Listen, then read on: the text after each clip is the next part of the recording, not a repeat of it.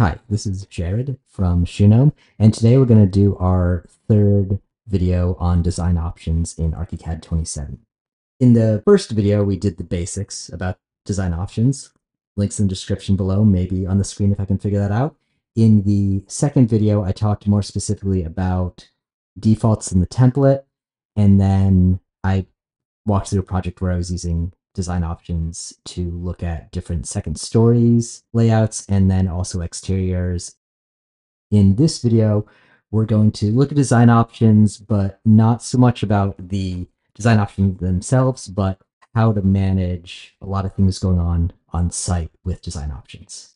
Before we get into this, remember to like and subscribe and follow the YouTube channel, all that YouTube stuff. I appreciate it when you do that. And then also, everything I talk about in this video is related to my work environment for Archicad 27 and my Shunom open template for Archicad 27. So anything you see here you like, you can do it with my template. Go to the website shunom.com and download it. It is free if you want it to be. So, okay, let's dive in. Here we have the existing conditions of a house. My daughter Madeline and I measured this a couple months ago, and I've been working on design. So here we got the existing house. So first off, one of the things that's going to happen is we're going to have some cuts in this site. So I made a design option set called site cuts. I have existing cuts to be removed. That we can see I'm turning off part of this driveway sidewalk in this back patio. I have a video on how to do site models in Archicad and existing conditions models. Both those videos talk about how to actually do the modeling that's showing there. So anyway, so we got those. I can turn those on and off. And then I have also, go back over here, these other cuts that pertain to where the new addition is going to go. So you could imagine using design options for cut and fill. I haven't actually done it to run the calculations, but it should be possible to have all that stuff now with design options. It's there. And then, as you recall from the previous video, schedule what is in the visible design option combination saved for that view. So you could have one schedule that shows cut, shows fill, all that. Well, it'd be multiple views, the same schedule, but it's doable. Okay, so we got those cuts there. Now, with this project, one thing that is very important because it's on the Puget Sound, it's looking at the beautiful water views, is our design can't mess up the neighbor's views. So I went over there and I modeled the neighbor's house. Crudely, right? Because we're not actually going to see it in our model, but we want to see from it. So I went to the site with permission of the neighbor and the client, and I went and I measured what I needed to do. I extrapolated the site stuff, like contours. Say the sport court, we have this side of the house, we got their decks. And what that means is we can now go into the model and we can look out and we can see the neighbor's house. But we don't want to just see the neighbor's house, we want to see the view beyond. So in addition to modeling the neighbor's house, I also modeled the water and the land all the way across the Puget Sound. So here we have a couple miles, I think it's like 5 miles from the shore here to the shore over here. This in general is a bad idea in Archicad, and because Archicad struggles with big distances, we're looking far and near. So if we go back into the model here, you can see the neighbor's house is starting to glitch out, right? I can't actually see the windows close up and the land far away. So I have both the accurate Earth, and then I have what I call the faked horizon. So now I can see the water there, and I can see it there, and I can go into this room, I can see it there. And what that is it's the same shoreline, and then it's just a big wall.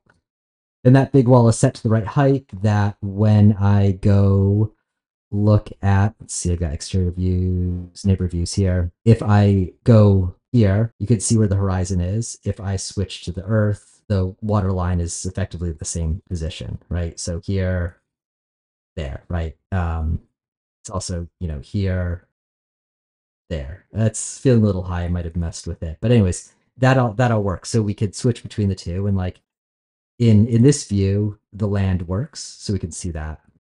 Let's turn that off because that's spoiler. So anyways, so we got that. So we can see the land, but you wouldn't want to keep this on all the time because it makes zooming around really hard. So I can let's just make sure the main model is our default.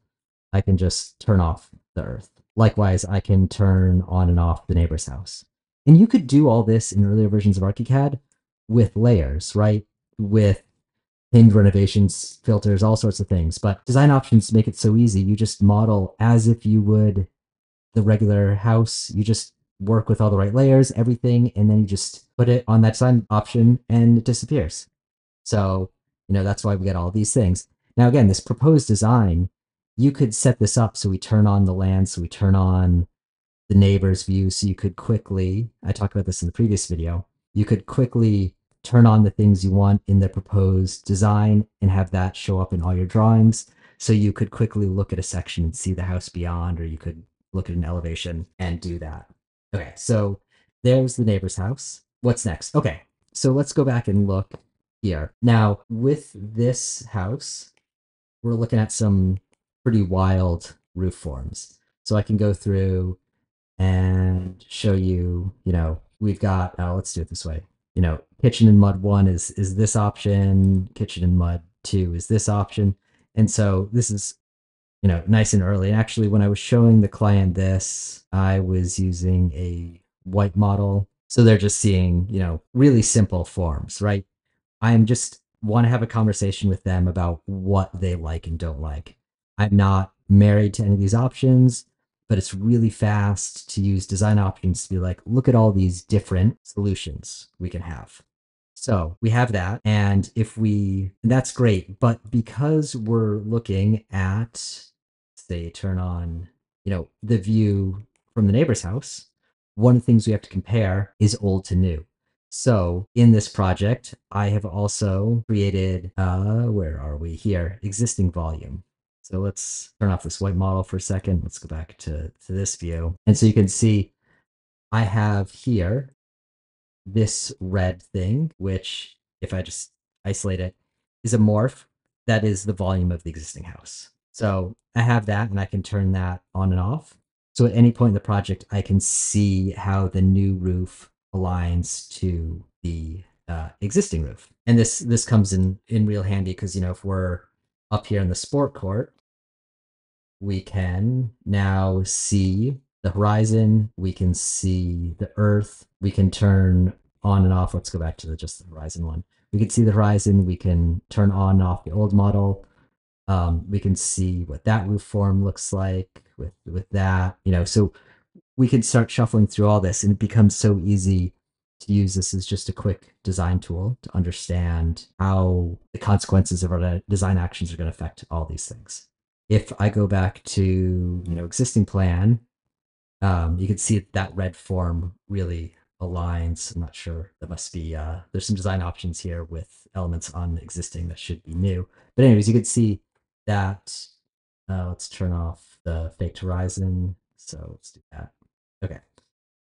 Again, you always want to be able to turn off big model things that are far away. So we can turn all that off and you can see, okay, there is the existing form. Now, something else we could do here, let's go to say design option 5. Let's turn on let's turn on the earth. Let's turn on existing volume. If you set the existing volume as the active, we could fade the environment and we could really start, bringing this down. So maybe we do this as a uniform color. You can really start to see like the new really pop compared to, or the old really pop compared to the new. And so maybe you take a screenshot of this and let's turn off the earth because that is all wild, right? But anyways, so there you have it. I think we'll stop here. I'm going to do one more short video, theoretically short. We know how I go on sometimes about modules and design options, but hope this sparked some creative ideas for you to see that not only can design options be what the roof looks like or what the floor plan looks like, it can also be additional site elements. It can be original forms of the building, all sorts of creative solutions that were all doable in earlier versions of Archicad, but just much harder. Okay, as always, just to recap, download the template, ask me questions in the comments, and I'll see you back in a little bit and we'll talk a little bit more about design options. Thank you very much.